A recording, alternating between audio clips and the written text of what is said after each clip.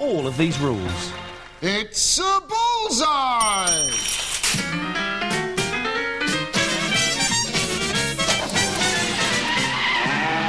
It's got that lovely Sunday tea time, just had your dinner, your mum's cut your hair, heart to heart's on in a bit, we've got to go to bed. It had that feel about it. Bullseye was possibly the finest game show, certainly about darts, that had ever been made. Kids loved it, mums and dads loved it. What more can you ask?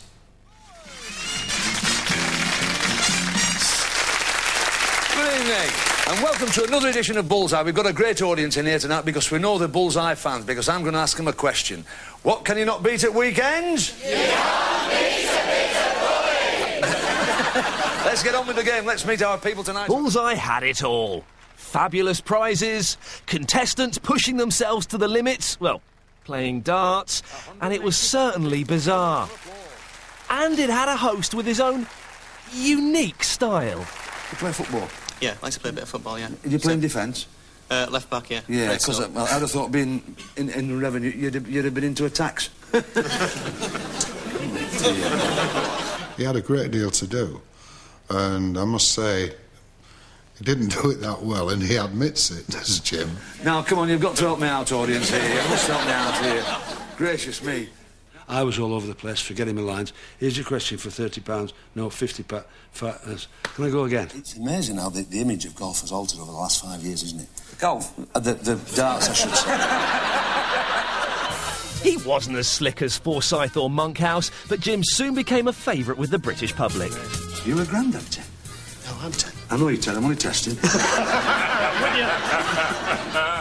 He was just kind of working man, and oh, by heck, I've ended up on the telly, smashing.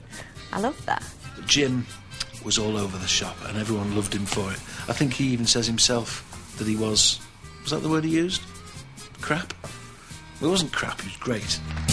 Jim and the show were so popular that every series over 12,000 people applied to go on it. And for the lucky couple who won through, there was a chance of a lifetime. We're going to show you Bully's prize board now. Dartboard with a difference, isn't it? You'll never forget this for the rest of your lives. The best thing about when they got to the board was the shouting, the in one, in two. That's actually hurt my throat. Tony Green, the legend. In one. If music's the food of love, you'll make a meal out of this music centre. In two. Something good to waltz off with, an anniversary clock. Oh, rubbish prizes. In four. It's an open and shut case. Well, cases, in fact. It's a set of luggage. In five. For high-style 11s, this gold cafetiere and coffee set. We used to cry. We said, what are we doing, giving these people a cafetiere? And Greeny's saying, what's a cafetiere? I thought, I didn't know what it was. I thought it was a lunchbox. Despite the lure of the carriage clocks and cafetières, there was one prize that every contestant wanted. This is Bendy Bully, and he bends. You can put him in all sorts of positions. Some of them become quite disgraceful as we learnt to use him. I quite like Bully as a prize. You know, it does the job. You can't buy them in the shops. You can show off to all your neighbours. Look, we've been on Bullseye. There's the proof. You can't make one yourself, knock one up yourself. I think that's the perfect prize, really. Now, you would have thought that that would have offended our contestant. In fact, they prized it more than the prizes they won. I know what you're thinking. We're coming to the end of the piece on Bullseye, and now we do the speedboat gag. Well, it was amusing that Brian and Gail from Dudley won a high-powered cruiser, but there was a reason that so many contestants walked away with the most famous prize in game show history. The show's producer, Peter Harris, had struck up a deal with a speedboat manufacturer. If he could get rid of 3 speedboats on the show, he'd get them at a reduced price, which was good for him because he had more money to spend on the cafetières and the chip cups and everything he was giving away. So behind the curtain there was not one, but 2 prizes. Because if it was a win, it was going to be the speedboat. We had to get rid of them, so we got them at bargain price. And if they lost, it was the car. 19. 7.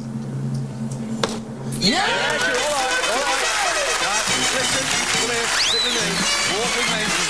Get all this off for a second, watch this. So whenever a star prize was won, although the car was ready, you could guarantee the star prize. It's a speedboat, and of course that has lived on, even to this day.